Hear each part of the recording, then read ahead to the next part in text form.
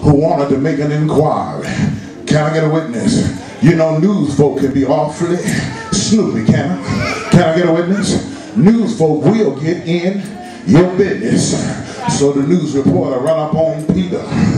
Can I get a witness? And when he ran up on Peter, he wanted to know some information because Jesus was now in sure enough trouble. Let me tell you what kind of trouble Jesus was in. First of all, rigor mortis had been notified. You can set in now. Jesus is going down. He in a whole lot of trouble. Let me tell you what kind of trouble he's in. All of the mourners, they had paid mourners back then. Kind of like now, folks just show up to get the food. They don't care nothing about who died. Can I get a witness?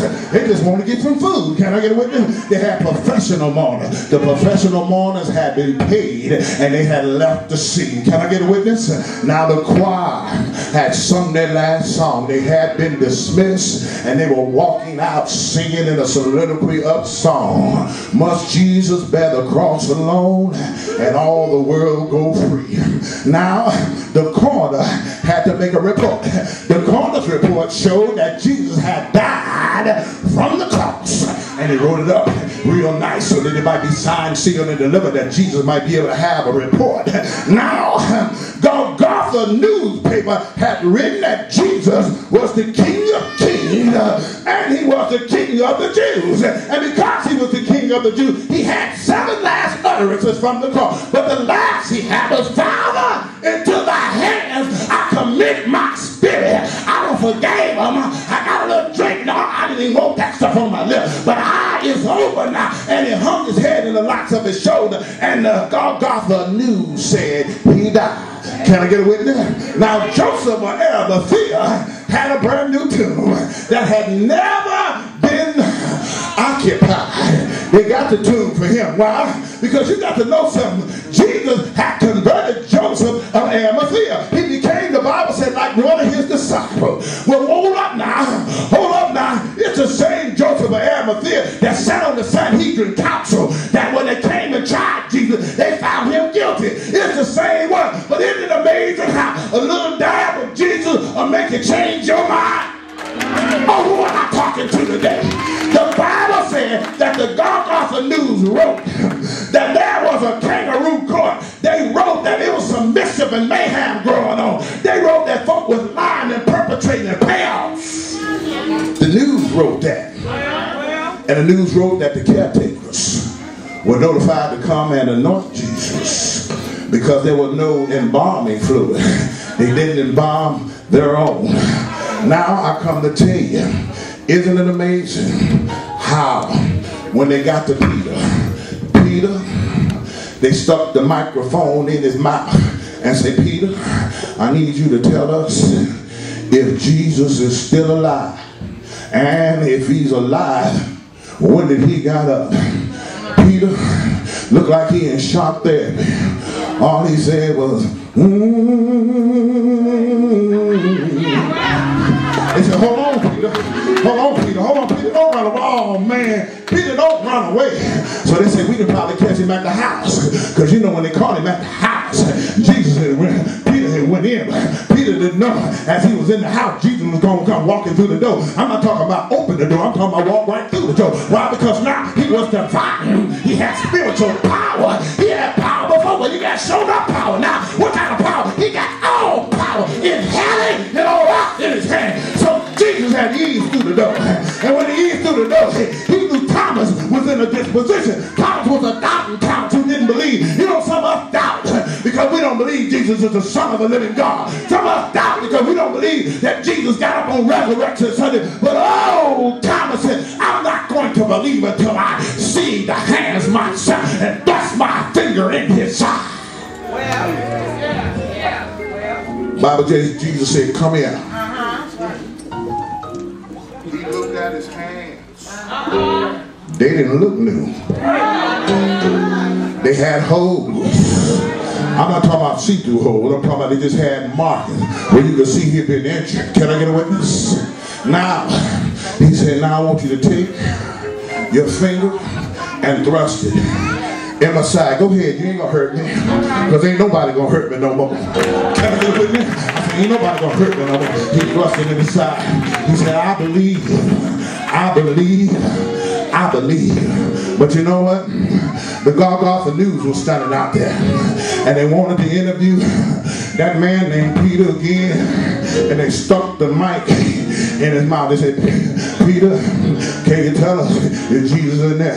Can you tell us if Jesus is up? Can you tell us if Jesus is resurrected? He started off by saying, They said, we sorry, but you speak close to the mic, we can't hear you. He said, He said, come on now, we can't hear you. Get out, get out, get out. Civilize your word, get out. He said, early. He said, come on now, all of the lies and get it up. What you say, man? You ain't trying to lose your mind, nigga. All of the lies, get it out. What you say? I said early. I said he got up early. I said he got up early. Early Sunday morning. He's alive. He's in the house. He's here forevermore. I said early. You got to know what you're working with. Jesus is alive. You ought to testify, but don't wait till you see him. Believe in your heart. Romans say, if you confess with your mouth, believe in your heart the Lord Jesus Christ, that God raised him from the dead, you shall be saved. What about you? The Golgotha News report put the mic in your mouth. What you gonna say? Jesus got up. He got up for me, and he got up for you. Why? Because we were destined for hell. And Jesus didn't have to find the way. He said, I'm the way. Truth and the light. No man cometh to the Father but by me. I'm glad this Resurrection Sunday. I'm glad he didn't leave me in the condition I was. I don't know about you all, but I'm on my way to hell. I'm talking about hot hell. I'm talking about hot hell where you're burning all day. Hot hell. I don't know about y'all. I know y'all been good. I was going to hell. And all of a sudden, change happened. Anybody know you Destiny's Child? I've been saying that for the last 3 months. That's sticking in my mind so prevalent more and more. And I'm Destiny's Child. And now the devil in hell is going to mess up my destiny. Come on now. See, I done put on the whole armor of God. I don't put on the whole armor of God. Anybody here don't put on the whole armor of God? Stand up on your feet if you don't put the whole armor of God on. Anybody here through messing with the devil? Anybody here tired of playing devilish game? Put the whole armor of God. Stand up on your feet. Anybody here have gave all yourself to the Lord? You ought to stand up on your feet and give God high praise right now. Anybody here has changed your mind about sin? Anybody here has gave up your devilish ways and there's a resurrection in you? Anybody here understand? God has blessed us. Children are coming. Fathers are coming. Mothers are coming. Folk are getting married in the church. The gifts are flourishing. We're in a different movement now. Do we make some mistakes? Yes. Sometimes we fall down. We get back up and keep going. Why? Because we're finite creatures. We have stuff happen sometimes, amen. But you got to learn how to roll, baby. You got to roll with the punches. Get back up. Why? Because we're in the 4th quarter. I don't know who I'm talking to. You're in the 4th quarter. If you know anything about football, the 4th quarter is the last quarter. And you're running out of time. I used to think only old people die.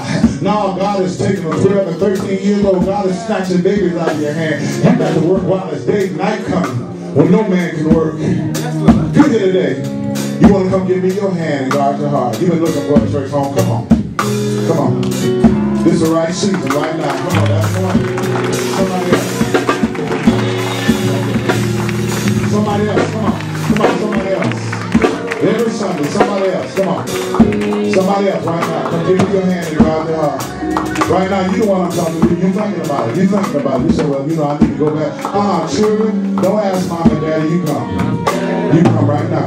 Right now. Come on. Come on. Come on. Somebody thinking in their mind right now, you know, I've been gone a while. Do I need to come back? Yeah, you do. Yeah, you do. If you've been out for 90 days, you need to come on back. Renew yourself. Come on, somebody. Somebody right now. Come on. Come on. Come on. Come on. It's time to get renewed. I would not be out on Broadway trying to find my way home, and I'm not finding my way to Jesus. Somebody else. Come on. Come on. The Bible says the little children shall lead them. Hallelujah. Hallelujah. Hallelujah. Somebody else. Somebody else, somebody.